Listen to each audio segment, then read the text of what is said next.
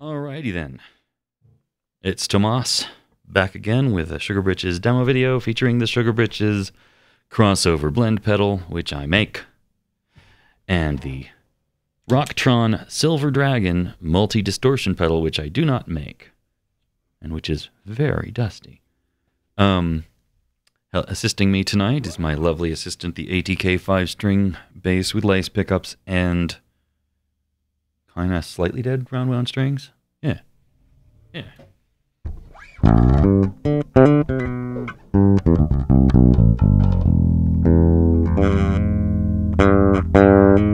Yeah.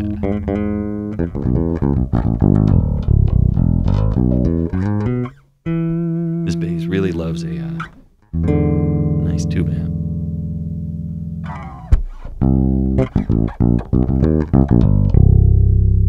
It's kind of got that mid-rangey attack. So, alright, so with that in mind, let's check this out. Now, Silver Dragon is actually one of my favorite pedals. One of the coolest things if you like both tube drive and sort of like that, like sort of the tube screamer overdrive, because the tube stage is driven with sort of that low frequency roll off, and then get some of it back with this weird EQ stage that's sort of a treble boost, mid bass boost circuit.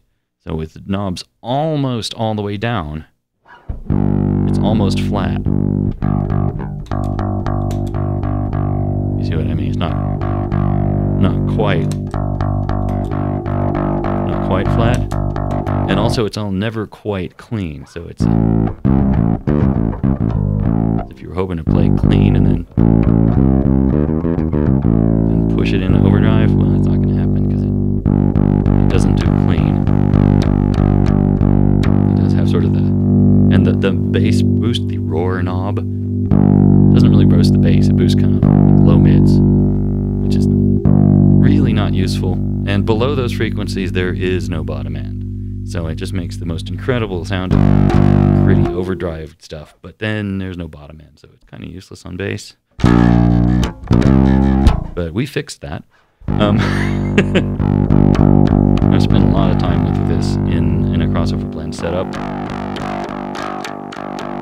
And it really doesn't do anything to the low frequencies, so there's no point turning the knob too far down. Another thing that's kind of sad about it is it has this one stage that does this, and another stage that does that, which sounds an awful lot like a Rust Ride circuit. And the tragedy is that the Slayer side is a phase inverting side, and the Awaken side is not. So if you're planning to blend with it, you pretty much have to pick a sound and stick with it, or reach down and flip switches.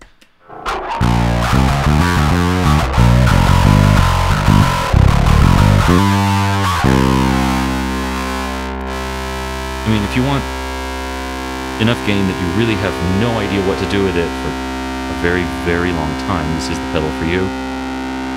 It is a lot of fun, actually, and it sounds good on bass. If, you know, tons of drive is what you want. However, I find that the overdrive side is very useful on bass.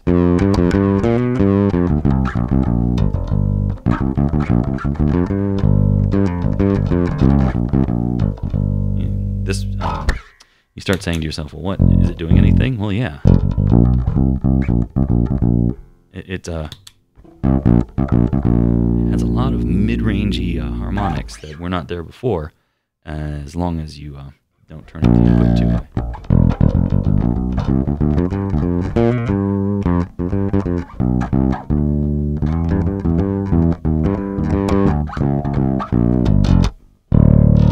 And it's subtle, which is not something you would expect from a pedal approximately the size of the rest of the stuff on your pedal board.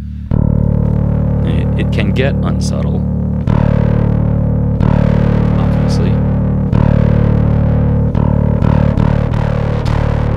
Doing that, the usual starved plate tube sound. This one has also been modded with a groove tubes 12AT7, I think. And I'll be honest with you, aside from the groove tubes part, I tried several different tubes, and 12AX7, 12AU7, they all sound the same. It doesn't really... It's pushing them so far to overdrive that they sound pretty much the same. And I think it's best for its subtle sound. And of course, this will be the pedal I record my hit song with, which will involve a pick. So.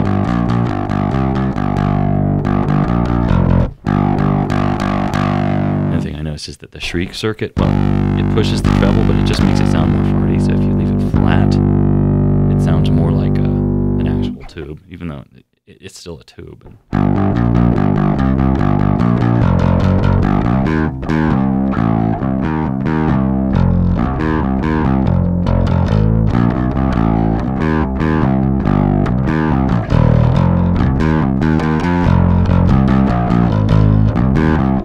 See what I mean?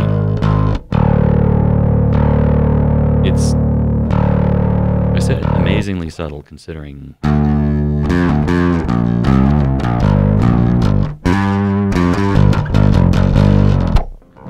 Now, taking a look at the Slayer side, I have to go down into phase inverted mode for this.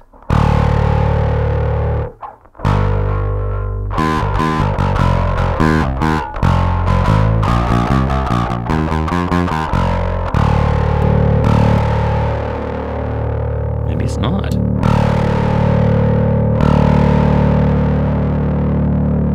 Yeah, I've been wrong all this time.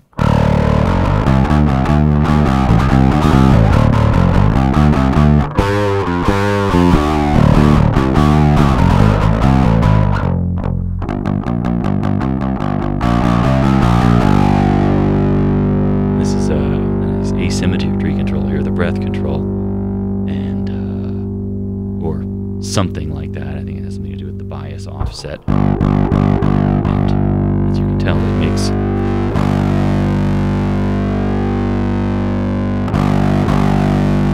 almost no difference whatsoever in the sound. My goodness, this thing has a lot of gain.